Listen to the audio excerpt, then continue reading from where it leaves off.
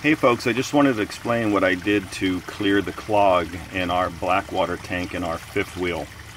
I had gone online, I had read about using chemicals and snakes and a couple different methods. Finally, what I had on hand was a snake. Now some people said that, well, if you jam it up in there and you twist it around a lot, it could like knot itself all up and you won't be able to get it back out. So I was careful. I'll explain that in just a minute. But now we've had this clear piece on here for quite a while, and what some folks would show doing is they would put a small hole either in this hose, in this hose, and then that would ruin it, right? So you'd have to get another one.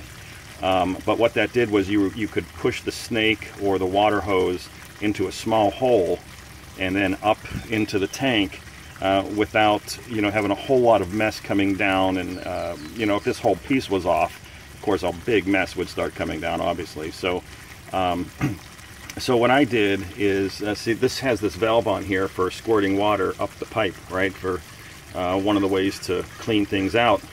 And well, it turns out that I thought, well, let me put a snake up there.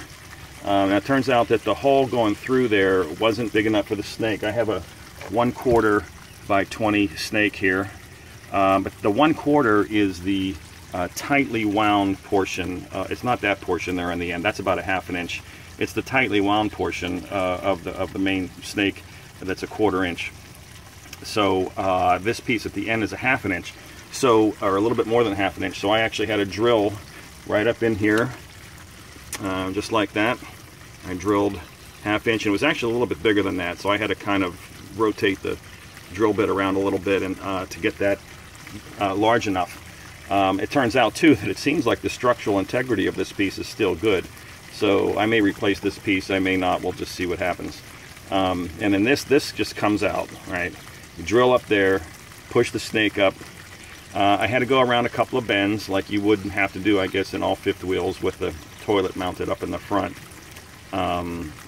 Other trailers, the blackwater tank is typically right below the toilet, so that makes this process a little easier. But in a fifth wheel, so I pushed it up there. I had to twist the snake a couple times to get around corners, but once I thought I was kind of in the tank, and you just have to sort of do that by feel or measure and see how many feet back. Then I would just push the snake in and out, and not do the twisting anymore, because I was afraid that it might get all knotted up in there and then not come back out.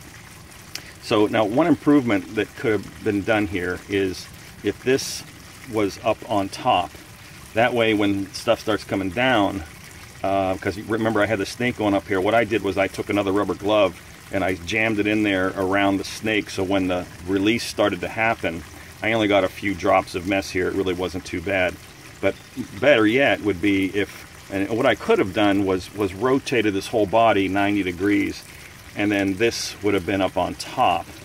But then that made this portion down here have quite the U in it. And anyway, and I thought, well, it's going to flow better if I just keep it the way it is. Anyway, that's what I chose to do. And it worked for me. Now the reason this happened, I think, is because we had the blackwater tank, the valve open continuously for months. And now I've read you're not supposed to do that. Okay, so lesson learned. But 24 hours ago, I did put like a gallon of drain cleaner down.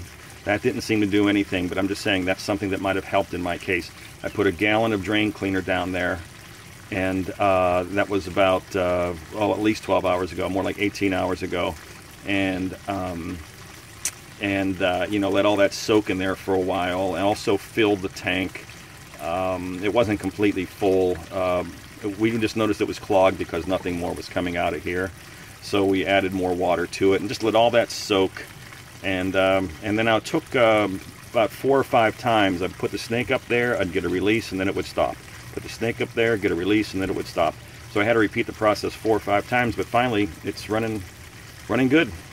Hope this helps. Happy RVing. Okay, take care. Bye.